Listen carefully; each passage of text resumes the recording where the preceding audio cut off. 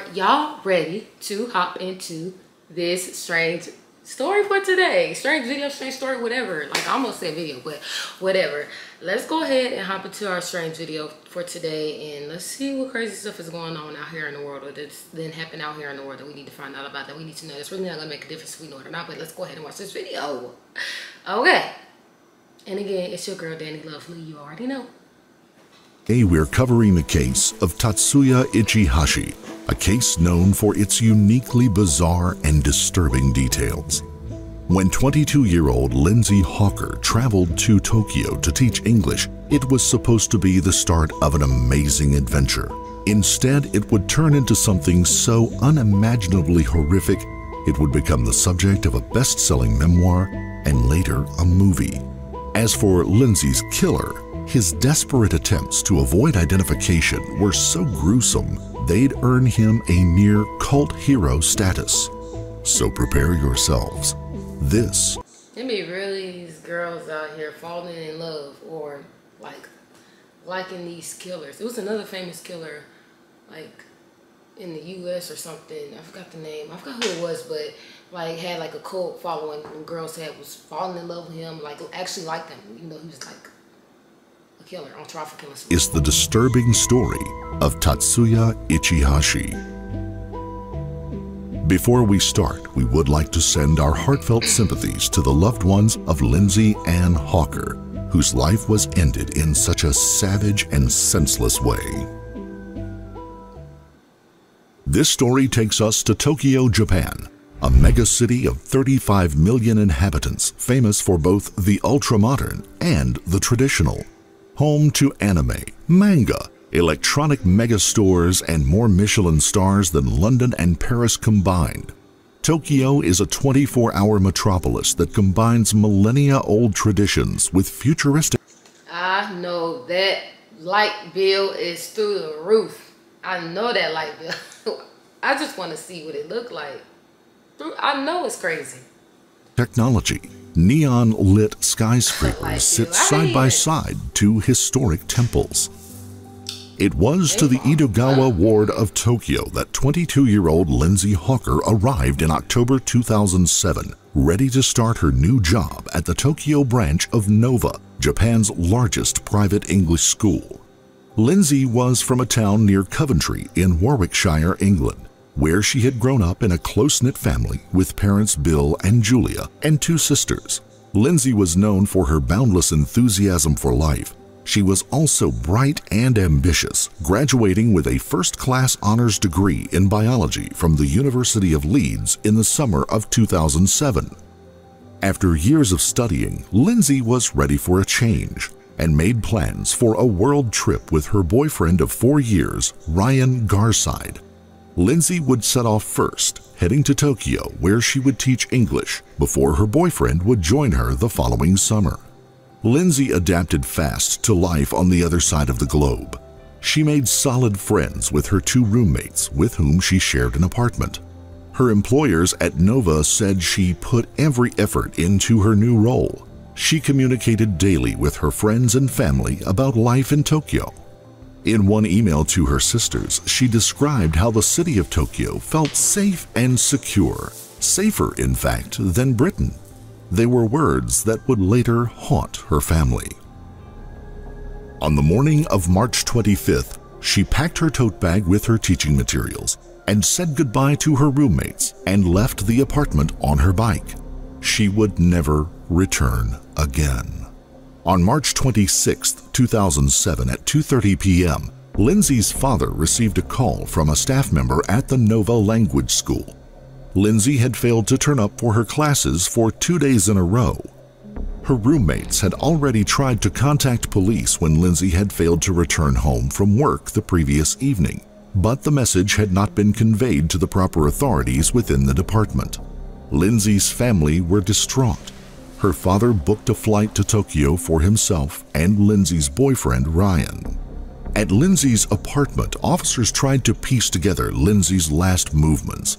Both her roommates and her boyfriend, Ryan, had vital information to share, and all of it created a clear and chilling picture. 6 days earlier, on March 20th, Lindsay had been traveling home on the train after drinks at a bar called Hippy Dippy Doo when a strange man approached her. He was several years older than her and claimed to be one of her students in her class. But Lindsay knew all of her students, and he was not one of them. Lindsay had politely excused herself and exited the train at her station. She had almost arrived home on her bike when she suddenly spotted the man right behind her, jogging fast. He had tailed her all the way from the station and now pitched up on her doorstep. He asked again if she recognized him. Now, a little frightened, Lindsay repeated that she didn't. This time he explained. See, that's when you call the police. Like, this man is crazy. Are you kidding me? Like, she just said she don't recognize you. Obviously, you're lying because you're not really in her classroom. So that's red flag number one. Like, you're clearly a psycho and somebody that's been probably stalking or following her or something. Because what? And yeah, call the cops and grab a weapon. Like, I don't know. Like, well, I do know. Like, get him off that doorstep. You better stick him a couple times. The police better hurry up and get here and come pick him up. That he wanted to go abroad to study and was desperate for an English tutor. He then asked her for a glass of water. Thinking he was simply enthusiastic and maybe a little eccentric, Lindsay invited him into her apartment where her roommates were both home. Inside, he sketched a picture of Lindsay and signed it with his name. People are too nice. Y'all do not be scared to come off mean to people. Sometimes, like, especially if it's your safety that could possibly be at risk. No, you can't have no water. Go home. Bye. You want to be thirsty. Like, this man already acting like he in your classroom and you know that he's not there. He following, running behind you while you're on the bike, following you home. Man. Tatsuya Ichihashi, a phone number, and an email address. Officers now searched Lindsay's room where they located the sketch the man had given her. Lindsay, her roommates said, had agreed to meet the man in a cafe for an English lesson. They had warned her against it, but Lindsay could see no harm in it, and on March the 20th had set off to meet him at the Duotour Cafe. It was the last time they'd see her.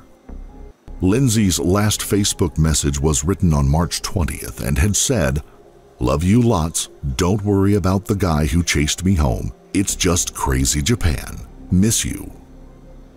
What? Meanwhile, police had pulled grainy surveillance footage from the morning of the 25th of March 2007 at the Duotour Cafe near the station in East Tokyo.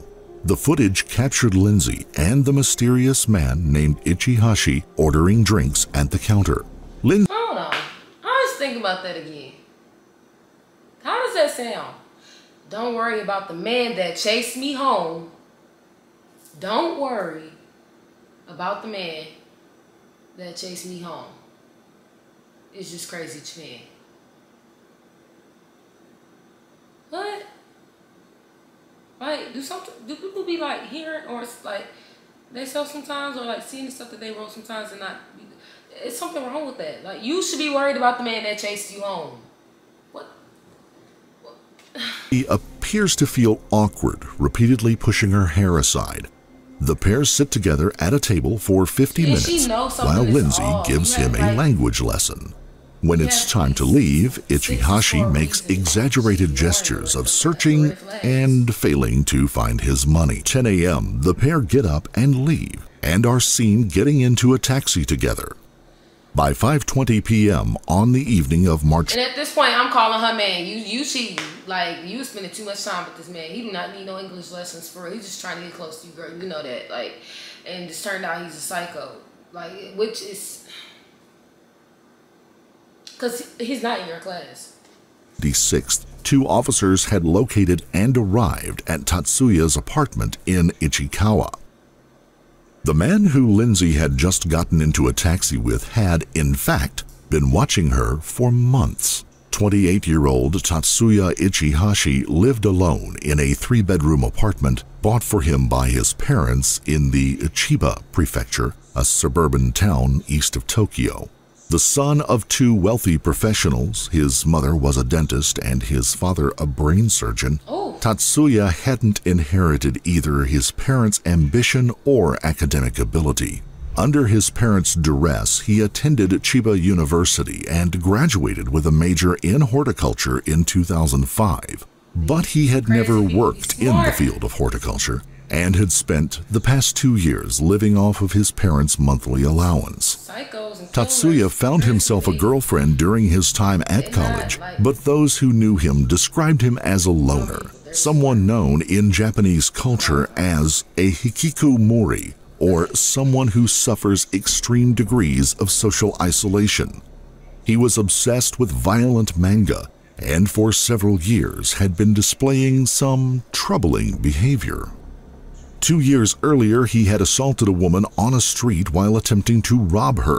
The woman had settled out of court with Tatsuya's parents. While at university, Tatsuya had been given a formal warning for stalking a woman.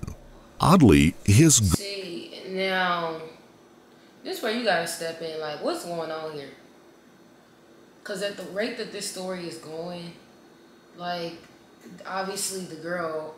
He did something to the girl, like she's not here anymore, and like I feel bad for her family, like especially as a parent, like that's crazy. Like man, you teach your kids growing up like stranger danger. I don't know, like do not ignore the warning signs. Do not ignore the warning signs. Like and also for his parents, they know that man he was headed down the dark path. Like he needs to probably be. Like in extreme isolation that he's stalking women and assaulting women and trying to rob them. Now he needs to go ahead and be locked up somewhere or something. Cause look where it went. Like he was already leading up to it. Like and if obviously from his parents' point of view as a parent, you're not gonna want to send your kids to jail. Like you're not gonna want to send your kids like away to where they won't be able to live a life as a normal person. Like you don't want to do everything you can to like I don't know, like get them some help so that they can function as a like normal, or like I don't even want to say normal because like it's like everybody can consider different things to be normal, not normal, whatever. But like as a decent human being of society, so it's just messed up like on both ends. Like it really is. Girlfriend later described their relationship as stable and serious. She would visit him several times during his early years in prison.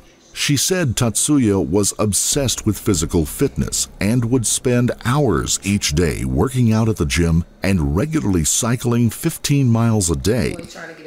By 2007, however, there were signs that Tatsuya's mental health was deteriorating. He reportedly told acquaintances that he felt he was becoming unstable, but it's not clear whether anyone urged him to seek help.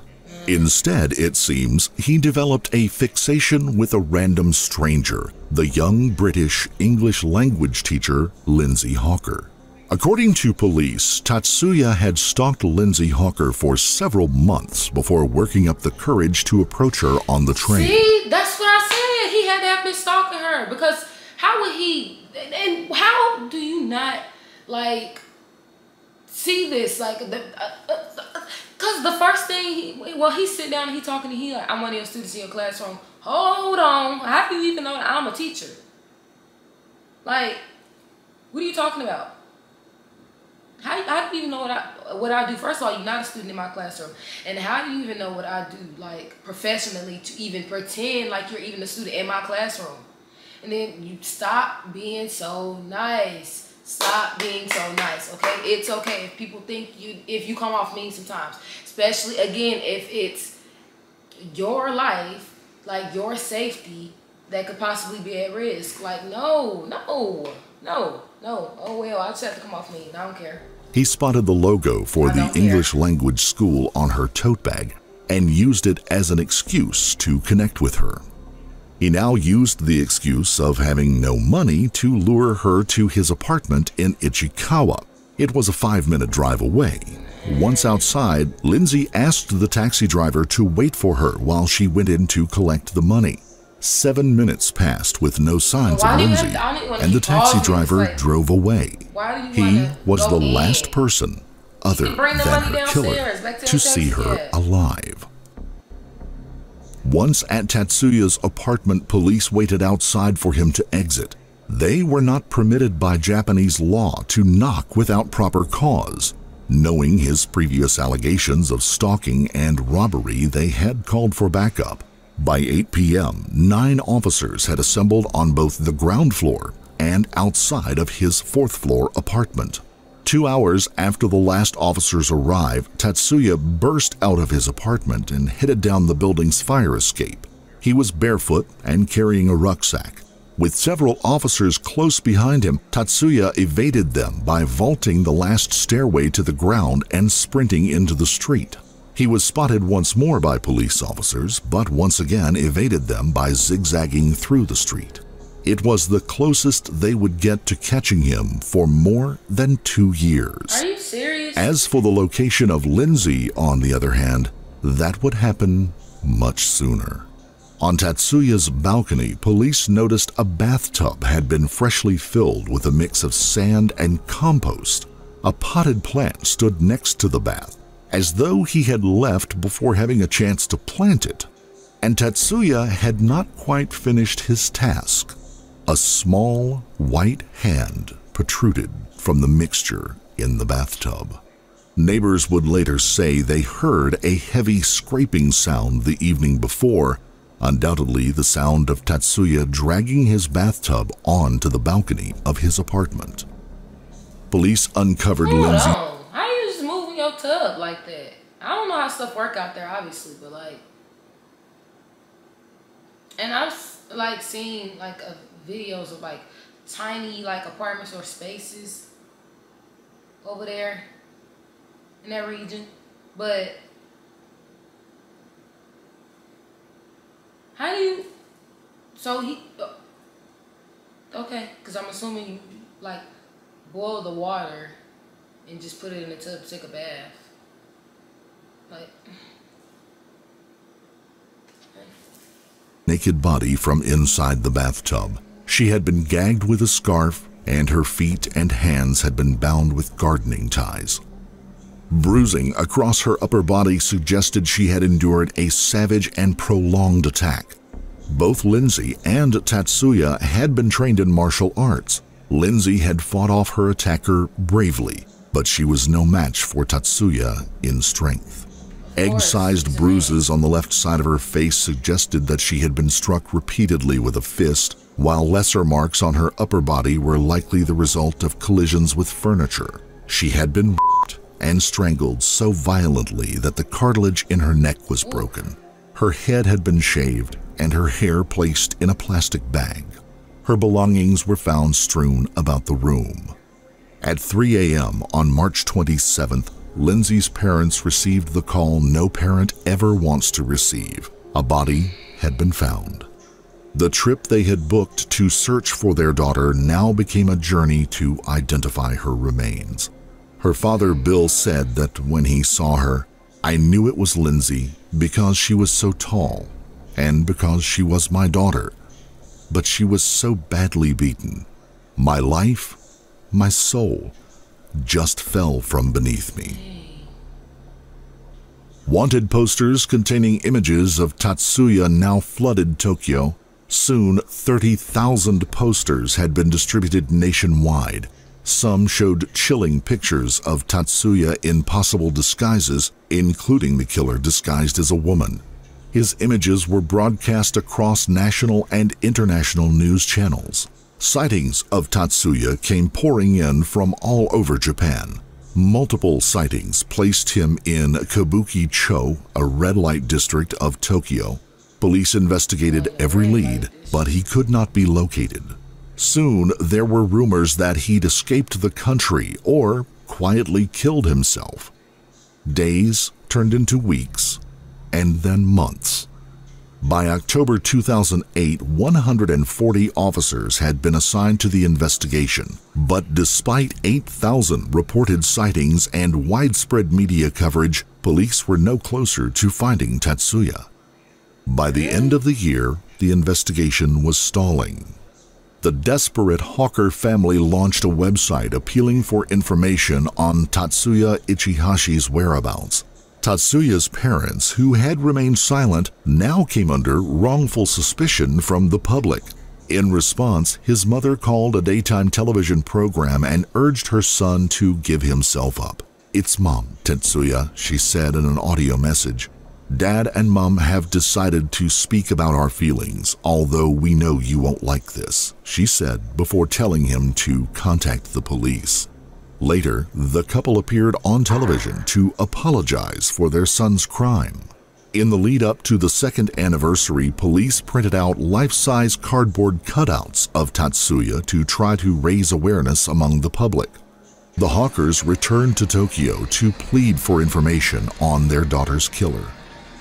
Police increased the reward for information leading to his arrest from 1 million yen to 10 million yen, or the equivalent of about $121,000. Meanwhile, a far sicker interest in the fugitive had been blossoming. Online fan clubs had begun popping up all over the internet, glorifying Tatsuya as an outlaw and a fugitive hero. He became known as Japan's most handsome criminal, nicknamed the Fugitive Sullen Prince and Lord Ichi, and even gaining popularity with young males. Blogs and support groups opened up, dedicated to the murderer. What no one knew, of course, was that the appearance of the man police had been hunting had changed quite significantly in the 2 years since they printed his face on wanted posters across Japan. According to an account he later published in a best-selling memoir, Tatsuya had initially wandered around Tokyo. With no money or credit cards and no passport that would enable him to leave the country, he hid out among the tramps in the Flophouse district of the Ibukari prefecture northwest of Tokyo. It was only when he saw his face plastered across wanted posters that he realized the scale of the manhunt. He took to living his life as a fugitive, covering his face beneath a hat, wearing glasses, avoiding surveillance cameras, and constantly staying on the move. He didn't contact a single friend or family member. But as the nationwide manhunt gained momentum, he turned to more drastic attempts to disguise his identity. He needed to change his appearance, he realized, and took on that task himself. Using a box cutter, he sliced the moles off of his left cheek, markings that had struck him as particularly prominent in his wanted pictures. He then cut off part of his lower lip with scissors in an effort to make them thinner. His first attempt failed. Oh my God, the paint? No, you just gotta turn yourself in. Oh my gosh, like, I'm just, like, you really have to be gone in the head. Like, what? Oh my. When he was unable to push through the excruciating pain. But he did finish the job a few days later in a public bathroom. He then bound up his nose with a thread and needle to make it narrower. While his face healed, he wore multiple surgical masks. Traveling by train and bus, Tatsuya headed south, where he embarked on a pilgrimage of temples in the southwestern island of Shikoku. He wanted to atone for the killing, and when visiting shrines, he would pray for Hawker to come back to life, an idea he got from a novel in which the dead are resurrected after someone who is thinking of them tours those same temples. His paranoia over being recognized consumed him, driving him to seek out further changes to his appearance, this time with the help of a plastic surgeon, though for that he would need money. Using the name and address of a dead man called Kosuke Inoue, Tatsuya took a job at a construction company in Osaka, where he worked for the next 13 months, saving about 1 million yen. He spent most of the money on 2 cosmetic surgery operations, one to acquire a longer and narrower nose, and the second to raise the bridge of his nose. He gave false names and addresses at the clinics and failed to return for any follow-up appointments. Colleagues later said he rarely mixed with them, spending most of his time reading comics and watching videos in his room at the company's dormitory. He never removed his red cap or black-rimmed glasses in public. When he was persuaded to join the company bowling trip in April, he hid behind a colleague in a group photograph. We gossiped that he was an odd guy, but I never thought he was the suspect, a former colleague told the Yomiuri Shimbun newspaper. It occurs to me now that he was saving the money for cosmetic surgery. In the end, the attempts to obscure his identity were his undoing.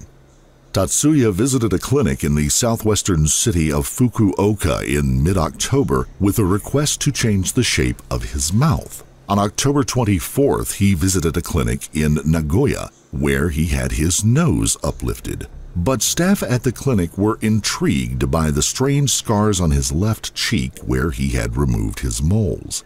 They reported his visit to police and submitted multiple pictures of the man who had visited their clinic. Police identified the man as Tatsuya. On the 4th of November 2009, police released the images to the press, disclosing that he had undergone plastic surgery. His new image was soon splashed all over the Japanese news. These images showed a very different Tatsuya Ichihashi. He was minus the two prominent moles on his left cheek. He had a thinner bottom lip, a higher bridge to his nose, and a double fold to his eyelids.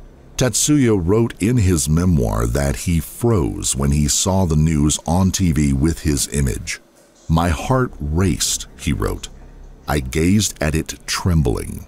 He immediately got a haircut and bought a party disguise set, including a beard, sideburns, and mustache, and then headed to the ferry terminal at Osaka.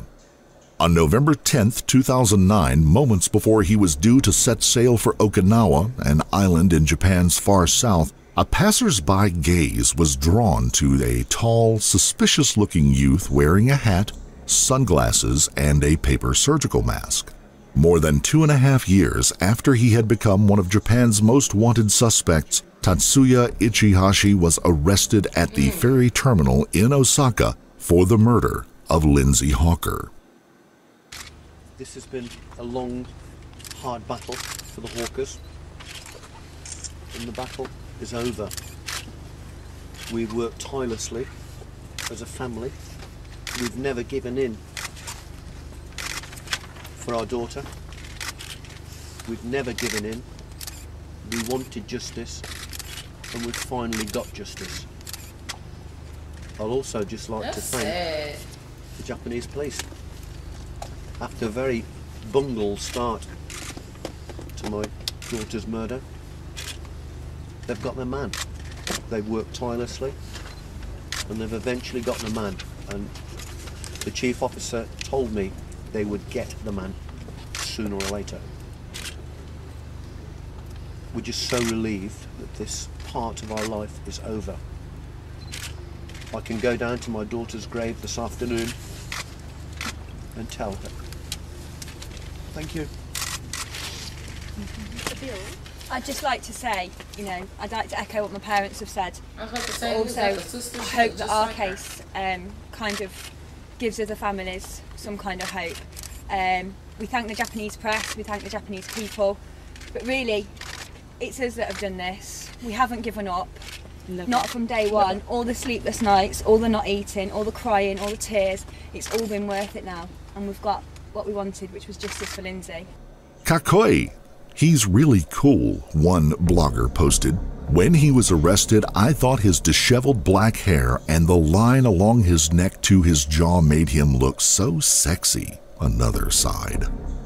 Other fans explained their admiration for Ichihashi with one writing.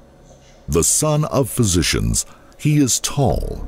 He has a lean, mean physique, a talent for illustrating, and can converse in a foreign language.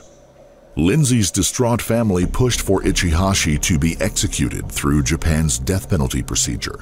His lawyers, however, successfully argued that he should be kept alive based on the potential for him to be reformed.